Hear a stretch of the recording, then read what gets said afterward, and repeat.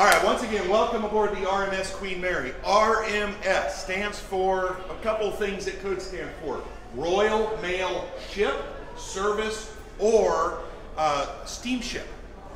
So it depends on what book you're reading, which kind of what era they're talking about. The most important part of that is mail, M-A-I-L. The Queen Mary was not only the luxury ocean liner of her time, she also had a contract with the British government, and that was to haul the mail. That's one, and why we are so obsessed about timely mail service when like 80% of it wants something from us is beyond me. But that was one reason why she was not the most comfortable ride, because she had a schedule she had to keep, so she'd go straight through everything, weather-wise. So, going to give you a little bit of a timeline, and we're going to go for a nice walk. 1926, planning began for the construction of, not yet named, Queen Mary. The blueprint stage went from 1926 until 1930. It was in 1930, December, when construction began at the John Brown Shipyard in Clydebank, Scotland. Now, her name at that point was simply Job 534, not Queen Mary. That comes later. Job 534 has a stack of blueprints that's like insane.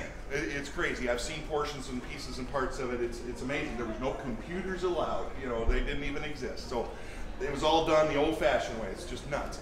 So the construction began in 1930. After only about 1 year, Cunard, her owner, the Cunard Line, ran out of money. The Great Depression had hit, and it had hit hard. It hit everybody hard. So Cunard basically ran out of, their liquidity was depleted. So they had to shut down construction. For about a year, Cunard executives were doing all kinds of talking to the British Parliament politicians, trying to do what we call today, the common term is a government bailout. They needed help. Otherwise, they were going to be dissolved. They were going to disappear. So Cunard is doing all this negotiating with the British Parliament. Finally, the politicians gave in and said, all right, we will fund your construction of Job 534, but there are strings attached to this agreement. You must merge with another company called the White Star Line. Now, White Star was her chief rival.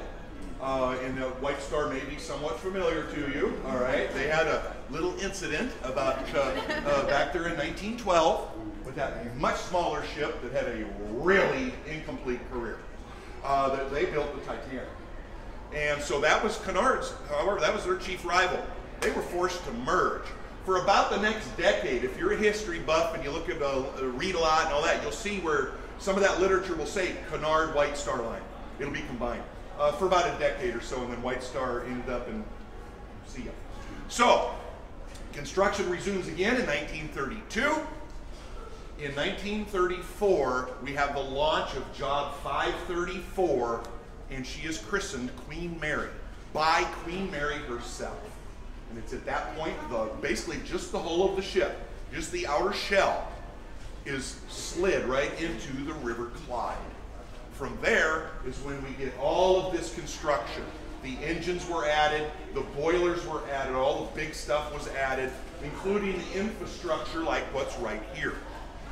It took only about 2 years to do that, which had to have been just an absolute rampant pace of construction to get all this done in such a short period of time.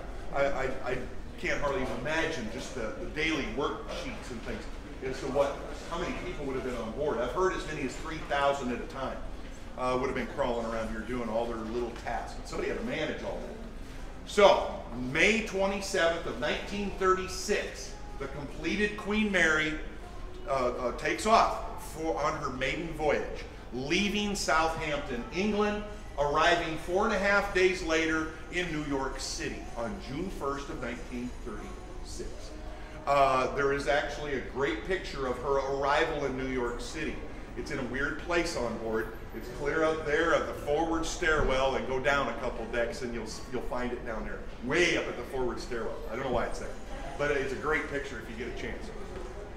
So for the next 3 years, the Queen Mary was literally the queen of the North Atlantic, dominating the transatlantic market. Everybody who was anybody was on board, wanted to be on board. However, on September 2nd of 1939, World War II broke out. Germany invaded Poland. With the invasion of Poland, and the Queen Mary at that time, exact moment, was at sea on her way from Southampton to New York City.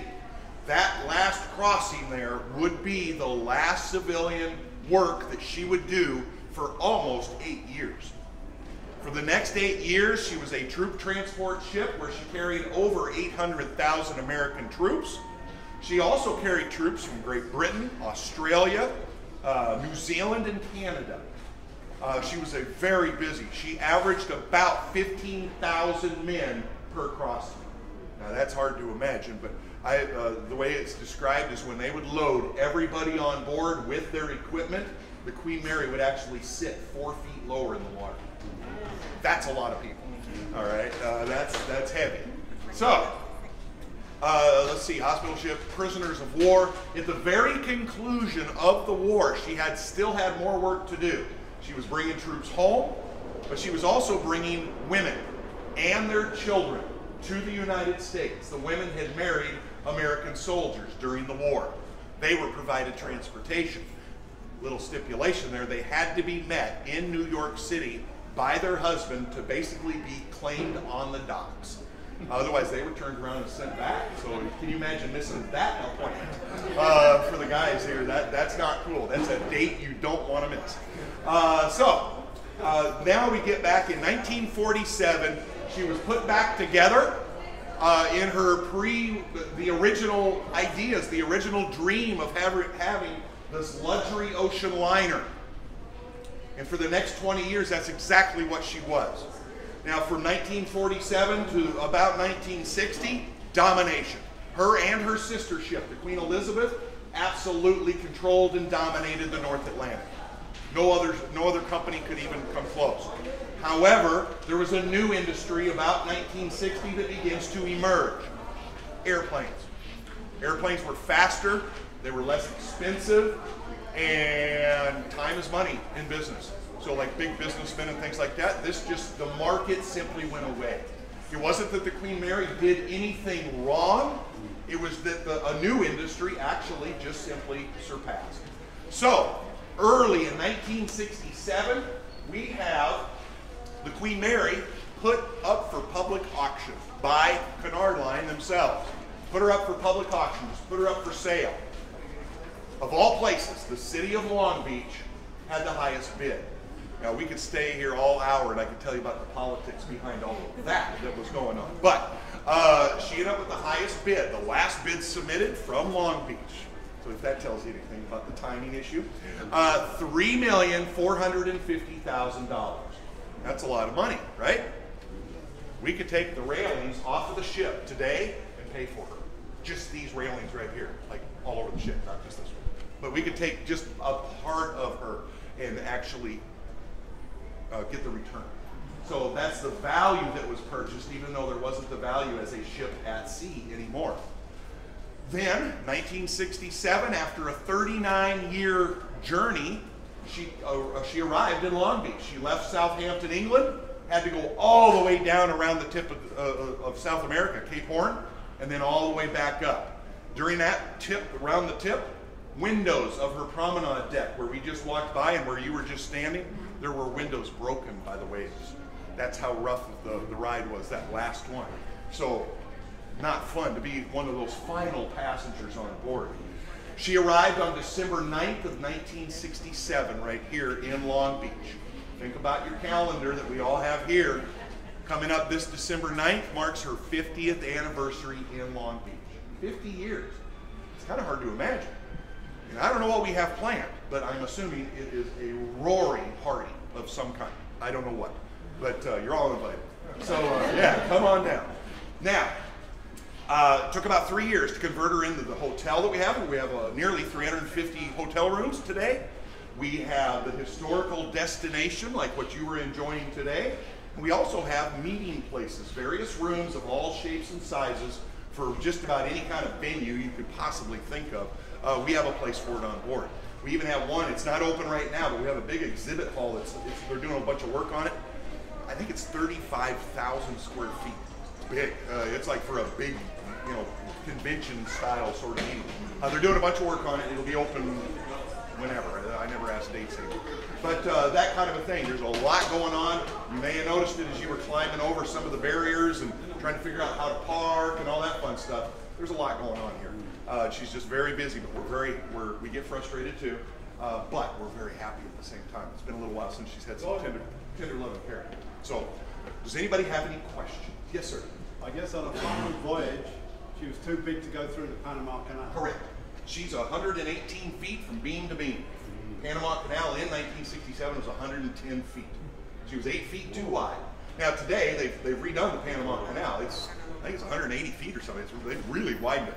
So she would today, but yeah, back then she had to go all the way around. And it took, another reason, it took 39 days. They were only going on 2 screws, 2 propellers. They were trying to save money on fuel. It cost, towards the end of her career, $75,000 a day just in fuel. The price of her fuel originally was almost nothing. She burned what was called bunker C fuel oil. Really low grade, pretty nasty stuff. And nobody wanted it, so they got it really, really, really cheap. Well, she burned 1,100 tons of bunker C fuel oil per day, usually 24 hours when she was out at sea. So she really went through it. She held over 8,000 tons on board. It was cheap at first, so it was great. But as time went on, other ships were taking on the bunker C fuel oil. They were converting to that as their fuel source and all of that. Price went up. So towards the end, it was like horribly expensive for her to just keep going. Keep going. What else we got? Yes, sir. You mentioned she could transport 15,000 troops at a time. What was the normal capacity? Normal capacity would have been 2,000 passengers, 1,200 crew. In probably, I don't know, a quarter of those, nobody would have ever seen the crew. They would have been engine and down below. They're those guys down there. Nobody ever saw them. You basically had a 2-to-1 ratio. 2 passengers, 1 crew member. That's where her motto for Cunard, first class, unsurpassed service. That's it. Very simple motto. If you were willing to pay for it, you got it. And we're going to talk about prices in a little bit. But, how long was a normal transit? 4.5 days. Now she was very fast. And I'm going to talk about that right over there. In fact, let's go. We have a quiet main hall right now. Let's go over here. Beautiful woods. On board we have 56 different types of wood from all over the world. Now 56 seems like kind of an oddball number. You know, it just doesn't, it should be an even number or something. But there is a reason behind it. If you think real good, think well, 1936, the British Empire had how many colonies around the world? 56, okay? And I always call them colonial interests. Some places were firmly in control, and others they had a little bitty flag poked in it and they claimed it. So just varying degrees of influence. But they had 56 colonial interests around the world in 1936. They took woods from all of them to implement into the construction. Pretty intense. That took a lot of planning and a lot of money to spend on gathering your resources. So I'll tell you just a little bit about the main hall. This was first class passengers only. And there's a couple things that have changed. I'll try to tell you about a couple things that have changed.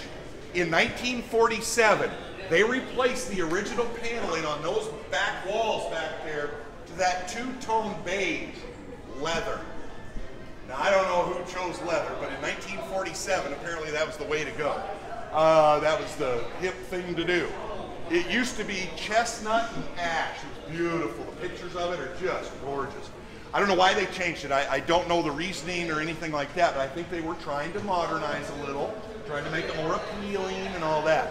The other change in here is the floor.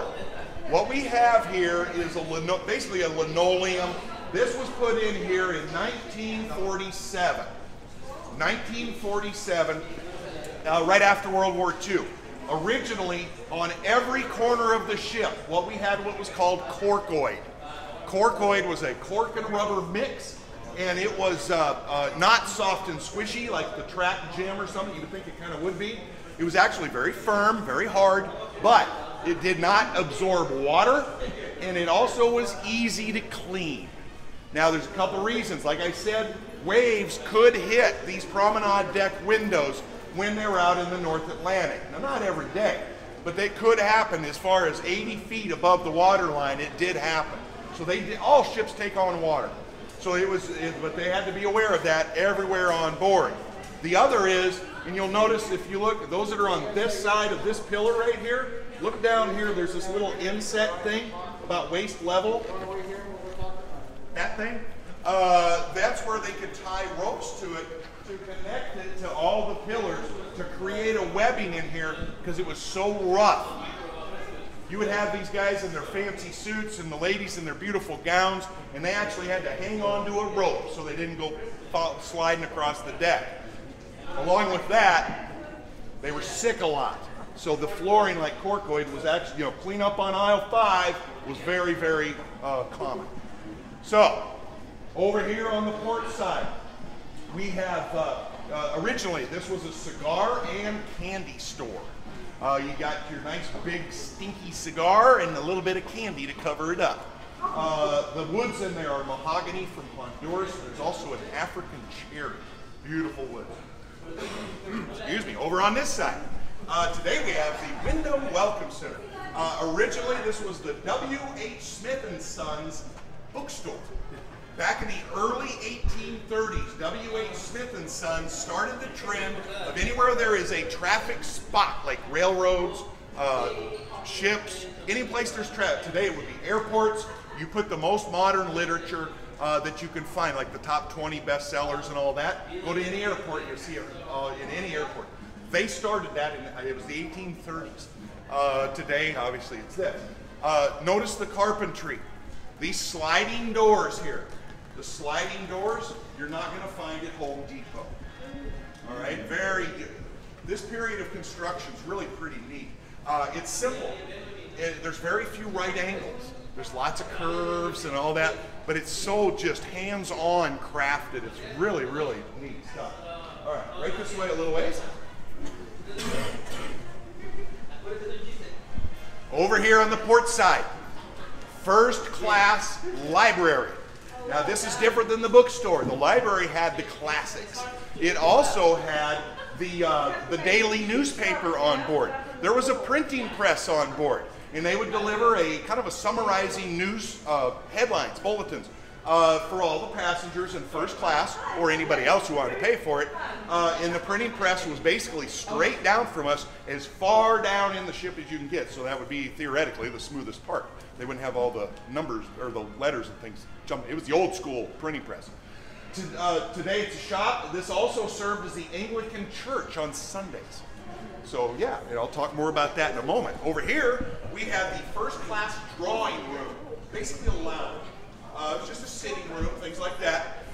This also served Winston Churchill as his headquarters during World War II when he was at sea.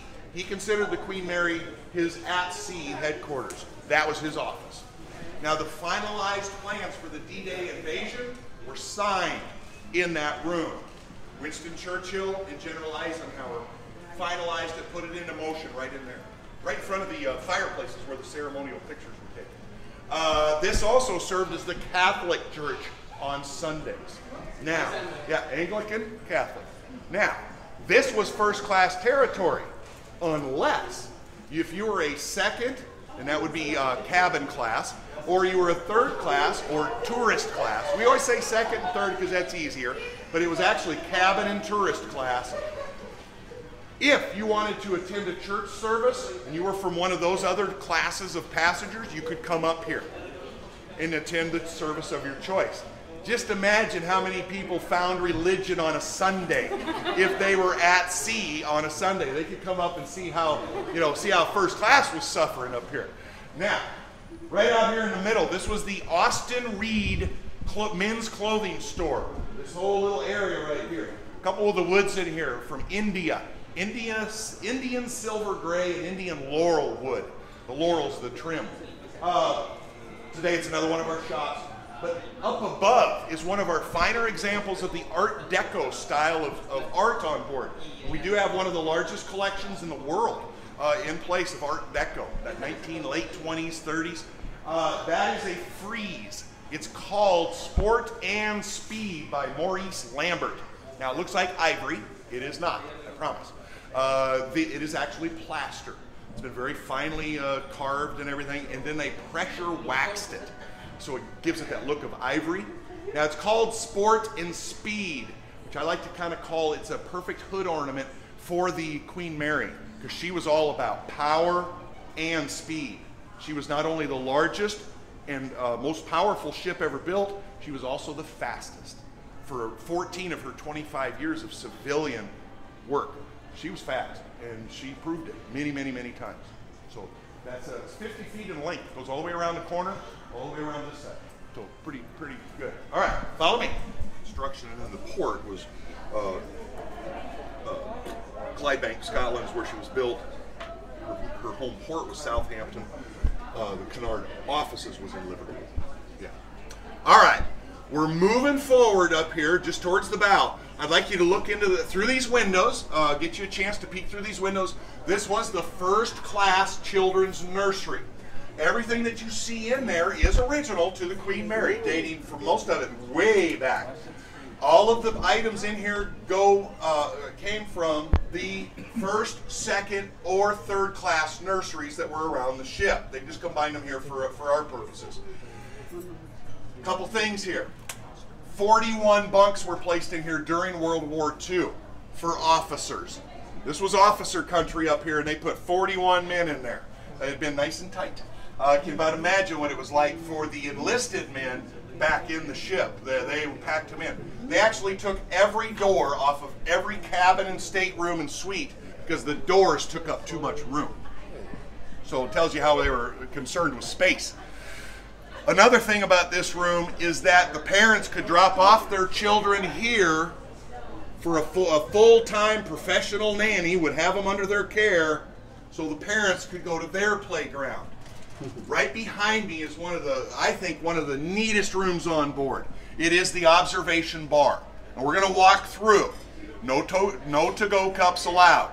But, well, actually you can if you want. We're going to walk through. We're not going to be stopping much. But let me tell you a couple things about what's in there. It has been the scene for a whole handful of movie scenes, like Being John Malkovich, The Aviator, Pearl Harbor. There's been quite a few, a bunch actually. They've did various scenes in there. Another thing is that everything in there is authentic and original, except for the floor. It's carpeted. There was no carpeting anywhere on board, so kind of eliminate that from your thinking and put that corkoid in there, and everything else is original. The light fixtures were taken out during World War II. At the conclusion of World War II, they were brought back. No changes made. The artwork above the bar is done by a man by the name of Thomason. He was it's kind of a neat little story. It's a big, you'll see it in a second. It's all about music. It's about George V's 25th year as king. It's a big celebration, a big jubilee. The artist Thomason wanted to join the military during World War I. They denied him because he was deaf. They took him on as a military artist. Almost all of his work involves music, which is kind of interesting. I don't know exactly how that worked, but he did it. So it's really neat. Another thing, there's two woods in here I want to point out. One, you can kind of see it from there, it's below the railing. It's called cedar maw. Cedar maw is a mutant wood. It is cedar and mahogany. Now, I don't know how this works, but once every 150 years, yeah, I lost most of you at this point. Once every 150 years, a type of cedar and a type of mahogany figure out how to form a union. I don't know how that works. And that's the product right there. Their little offspring is cedar maw. If for natural production of cedar maw, it's only once every 150. That is a neat wood to look at. It's obviously very rare. The other is about at my nose level, right when we walk into the door, and it'll be over by the exit when we go out. Look right about this level, and it's a little trim piece that's laid into the paneling. It's English elm, which is extinct today. And it's one of the classier little woods that we have on board. It's got a really neat grain. So let's walk through. No eye contact to the bartender. They're good.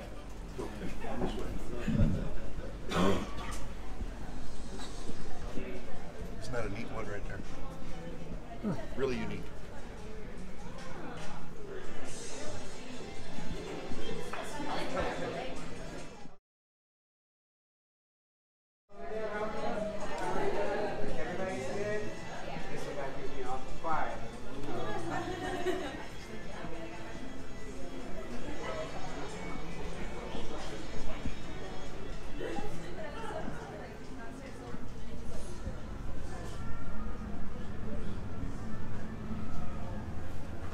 It's 81 years old right here. It's teak wood from Burma.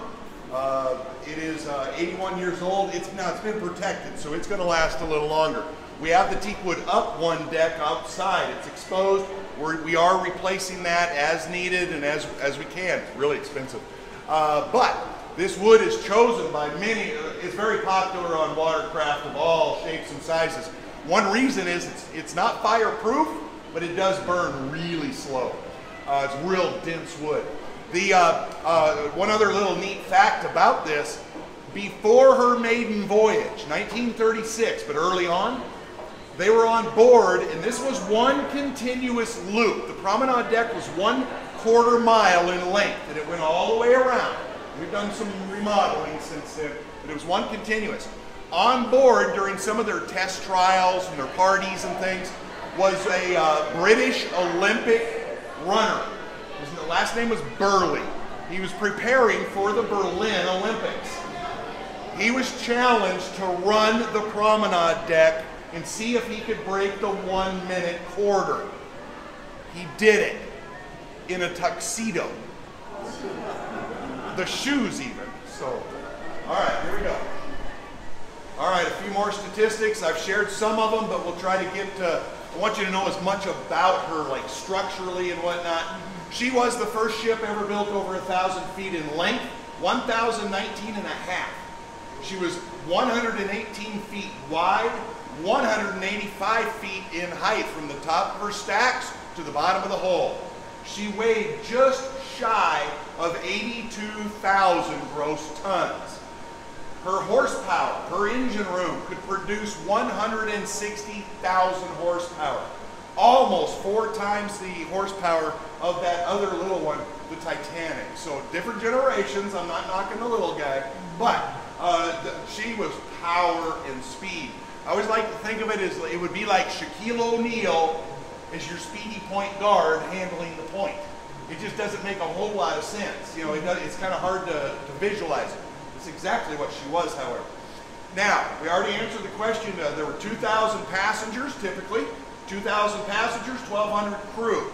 It was not like the movies where they put all the first class passengers up high and they're up there just strolling along and everybody's happy.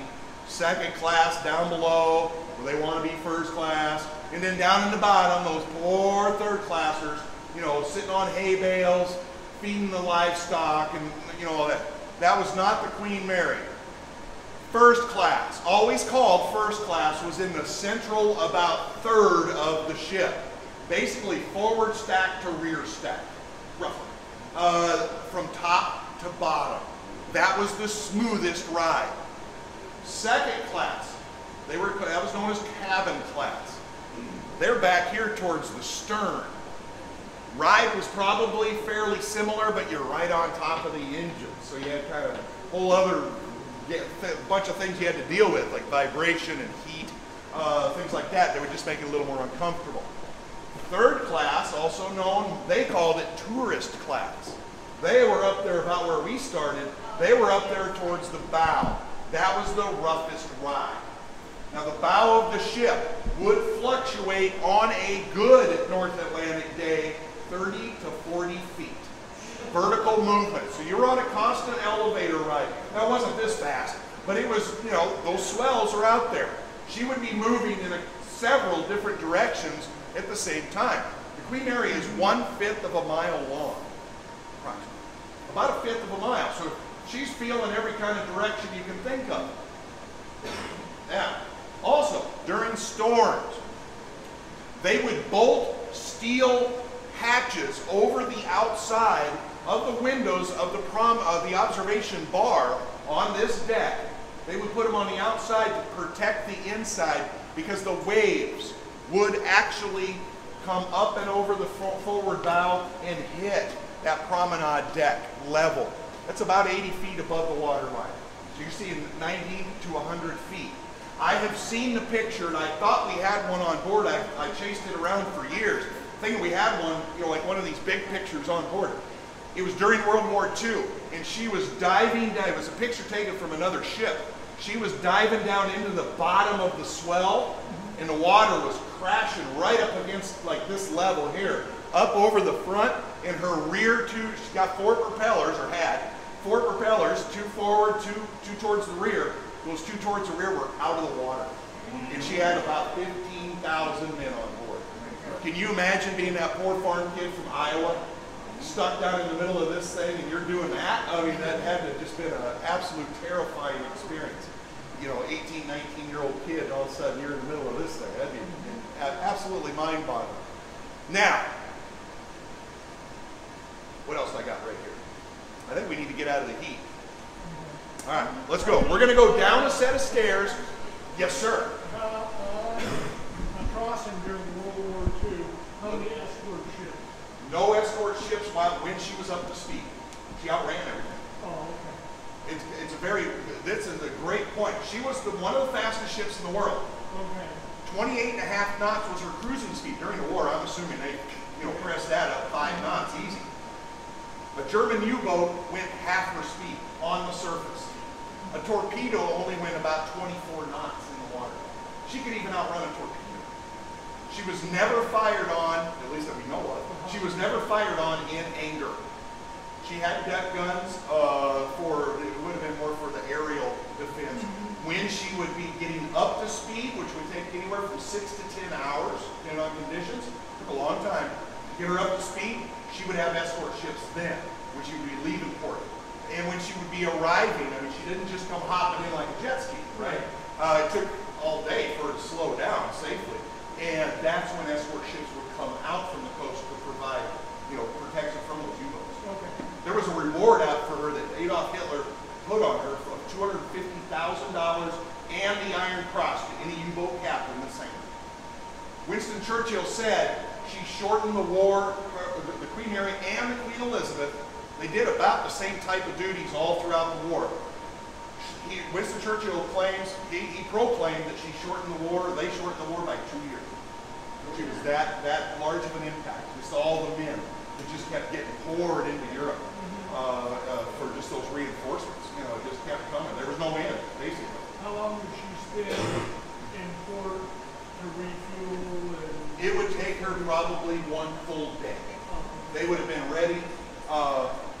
Yeah, there was only one time she was delayed, and that was 19 days when she had a collision with one of her escort ships and had an 11-foot dent in her bow. And they limped that. I don't know how this works this part either, but they filled the bow up with concrete. Basically concrete Band-Aid on her front bow. She was taking on water when she struck. But they patched her up and got her back to Boston, where they put her not into dry dock, but kind of a semi-dry dock, so they could expose the bow. And 19 days later, she was back at it.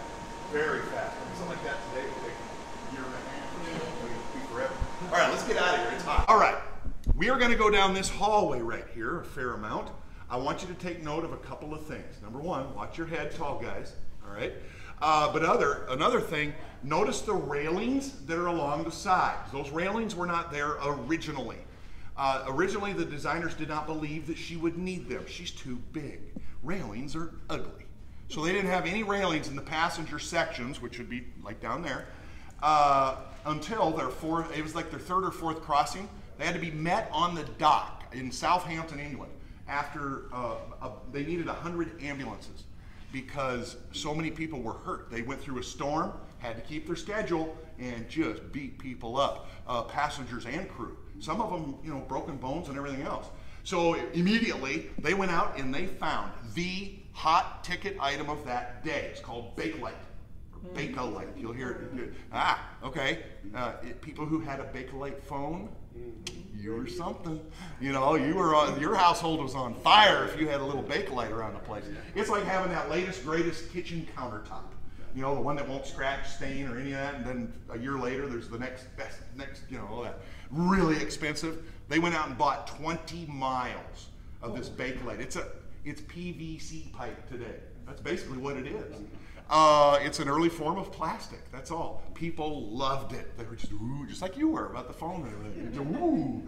That's how, that's the funny part of the Queen Mary. I mean, she's extravagant and incredible, but pretty simple at the same time. You know, there's a certain simplicity to her at the same time. Now, notice the railings. Also, I want you to notice the floor. Now, so those that can see down that hallway, you may notice a little bit of a curvature there. It's like we're going to be walking downhill a little bit. If you've been on the other tour, you've already heard the term shear to deck. Huh? Nobody? Oh, good. Cool. I tell it better anyways. But anyways, shear to deck is an engineering tactic. That other ship that did this and then went put and didn't do so well, it had straight deck engineering. Everything was right angles. No wiggle, no flexibility, no nothing. Everything was right angles. The Queen Mary went back actually to more ancient type engineering tactics, kind of like the Viking ships. You know, that banana shape? That's what she's employing here. Gives her flexibility, durability, twistability, all the abilities you need out there if you get caught in a storm in the middle of the North Atlantic. Now the crazy thing is, you could stand here when they were at sea. You could stand here, look down the hallway, and you could see her twisting just ever so slightly. You could see her twisting and torquing and flexing. Now that would be unsettling enough, but can you imagine if we had the audio? I would love to know. Underneath all of this beautiful wood, which is all over the place, is almost 82,000 gross tons of steel. She was making noise. And I would love to have an audio recording out in the middle of the North Atlantic in 1936 during a healthy storm, because she would have been just singing. Now her last captain, there's a quote from her last captain. I love this guy. He's the one who brought her to Long Beach. His name was Captain John Treasure Jones. What a name, right? That's enough said right there. John Treasure Jones. He said, and he has several quotes. He's very witty, very succinct. He's really cool. He said, she was as near a living being as anything I ever commanded. That's cool. I mean, that is real. That says it all right there. I can visualize him, or really kind of anybody for that matter, walking down an alleyway, as they called it, the hallway, walking down there and finding it just really easy to talk to her, because she felt like she was alive. You know, just that energy that would have been going on all the time. So cool. All right, we're going into the hotel, so no screaming. We're going into the hotel's portion. We're going to go down here a little ways, and then I have a little surprise for you. Okay, so follow me. Oh, come on. If you were finding it a little difficult to breathe, you've been in second class. We'll get back on the good side here. There we go. Whew. Walk down there to that. What you're looking at now is what actually the inside of one of the cabins looks like.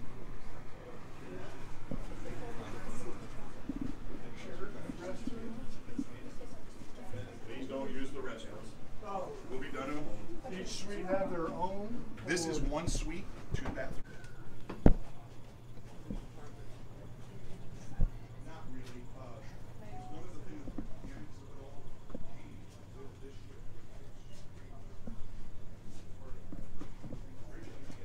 Get a picture of it.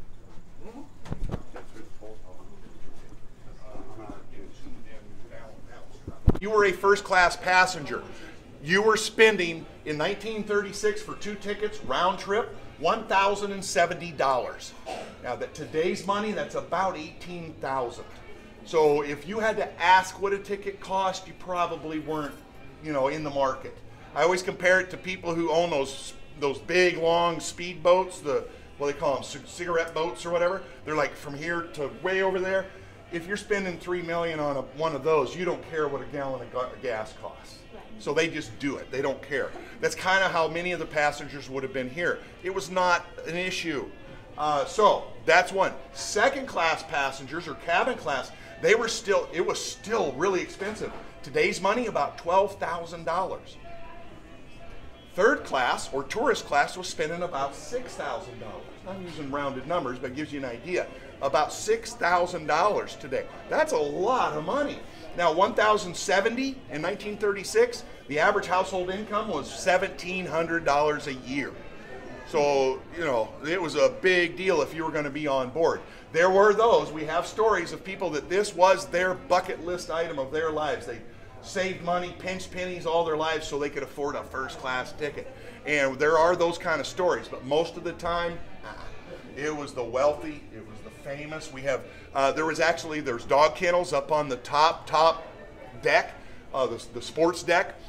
People traveled more with their animals, their dogs, than they did with their kids. These are the wealthiest of wealthy. Their kids were at boarding school back in those days.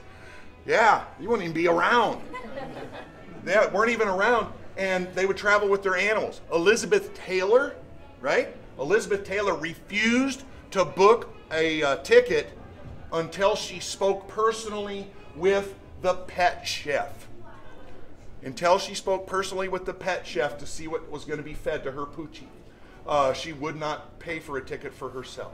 That's the kind of people that you had on board. Now the stewards on board, they prided themselves on that first class unsurpassed service. They prided themselves on learning all the passengers by name. Nobody was walking around with a ticket or anything like that. They knew that you were in cabin, you know, wherever, and that was your area of the ship, and you had a steward, or probably a couple of them. They would have tag teamed, and they were taking care of you for 4.5 days, anything you needed. That's the kind of service that you had. So pretty special spot. Yes, sir. Was it all inclusive? Yes. Now, except, well, there would have been extras. One is if you go outside on the rear of the ship up to the veranda grill. If you see that, today it's used for parties and receptions and things. That was the first class private dining hall. They not only had the grand dining hall, or we call it the grand. It was the first class dining hall, which is way down deep. It's massive and beautiful. They had also their private dining area.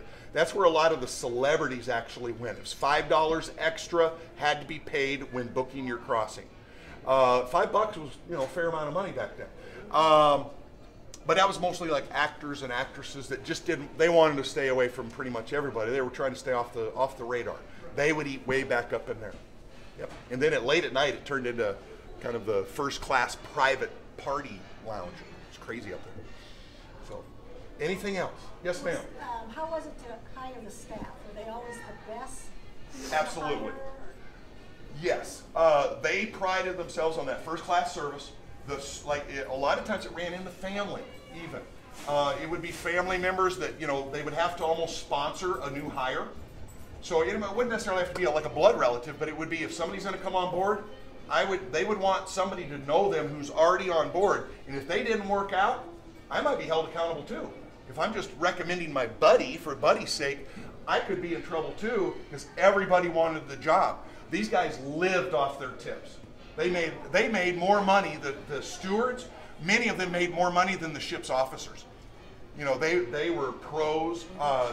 Today, for instance, up in Sir Winston's restaurant, it's 5-star. It's been there for almost 40 years now. It's wonderful. I don't know what the exact number is, but everybody who works there has been there for, I think the average is like 22 years or something. Been there a long time. And that's one of the things they really are proud of. They promote is the service. It's that professional service, the way it's supposed to be, the way it used to be. Not today where it's like, you know, what y'all want, you know, or whatever. You know, it's real pros. So, what else we got? I can stand here all day. I love this. Yes. I did notice you had like kosher dishes in the. Yes.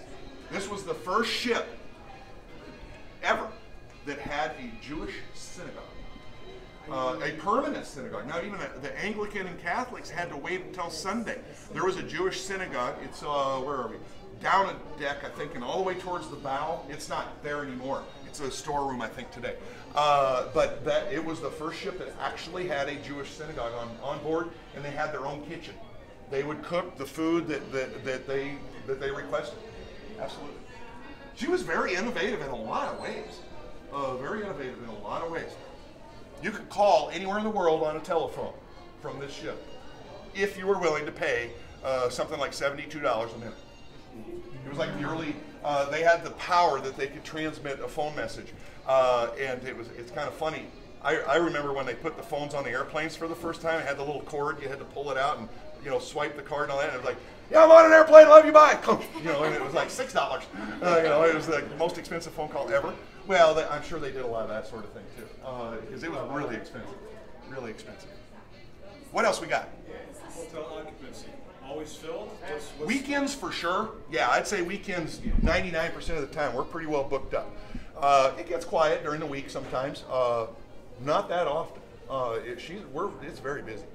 I don't have the numbers in my head, like the percentage. You don't have to wait months and months to reserve a room. No, I had family come in last week, and I think they booked out maybe a month. So, and there's people that just drive up. They don't have a reservation. If it's during the week, yeah, you'd be all right. You may not be able to pick and choose too much as far as what room you want or something, but yeah, during the week, unless we have things going on. Now, be careful. Like Dark Harbor's getting ready to start here at the end of September.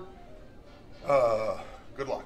You know, we're pretty well covered up there for the next 6 weeks or whatever it is. Oh, I'm assuming. Yeah. Is the vessel free floating, or is it yes. supported? We go up and down with the tide, just like any other vessel in the water. She's not sitting in a cradle. She's not sitting on pylons or anything like that. If you can recall what the gangway, what angle you were walking on when you came on board, notice when you leave. I mean, it may not be a vivid memory in your mind, but try to note what it was like when you came on and what it'll be. When I leave at night, I always laugh because I like come out of the very stern of the ship and it's like, I'm like going straight down almost off the ship. It's crazy, and it's noticeable. It's really, really noticeable. So, but yeah. The stacks look like they're like angled on. They are. Okay, for what? Aerodynamics. Aerodynamics. I mean, in its simplest of forms. All right. One of the things that all watercraft, all vessels, any vehicle, I guess for that matter, is just taking away the sharp edges. And that provided just that little bit of aerodynamics because a ship or anything in the water has what's called slip. And it's where your propeller, the propulsion is not matching your actual distance covered. There's a loss there. Friction, basically, just generally speaking, it's friction, water and air. And having those stacks straight up would be just, you might as well throw a sail at it. It'd be just like an anchor. So you curve them back just a little bit. It looks really cool, and it does serve, at least a minute purpose of a little bit of aerodynamics. Remember, she was going about low 30s miles an hour. She was flying. And it's the Gerald R. Ford, the new aircraft carrier that was just commissioned, their stated cruising speed, 28.5 knots. You can't get much higher than that because nobody would be able to stand on the deck. I mean, then it gets beyond a danger factor. Now, the Gerald R. Ford, I'm sure, can really go. That's nuclear whatever, okay? I mean, it could probably go 50 knots if they really wanted to. But to be safe and functional, 28.5 knots. Same as this. 1936, we were doing it. So, ahead of our time, just a tad. Absolutely. How fast is a normal cruise ship go? These little guys over here off the stern, 20 maybe. And those are different. They look a little bit bigger. Most of those that park right over here are actually a little bit smaller. Those are in the 60,000s, the tons, because they have such a shallow draft. They can go into just about any port without too much trouble. That was one of the things. There was contemplation about turning the Queen Mary into a cruise ship, bounce around in the Caribbean or whatever. Well, one is people were burning up in here. You get down into the tropics, it was terrible. But the other is she's too deep. She goes like 44 feet underwater. And so she required a deep, deep ports. That's why when she would go from Southampton, she would stop over in Cherbourg. And most of the large ships did this, but they stop at Cherbourg, France, and then take off. That's where they pick up passengers and mail. They had to be met. They couldn't go into the port. They had to come out, sit tight, and then they would ferry people out and ferry the mail out or whatever packaging they may have. But yeah, she was kind of restricted to the job of a luxury ocean liner. Ladies and gentlemen, I have to cut you loose. Thank you so much. Thank you for letting me lead you around.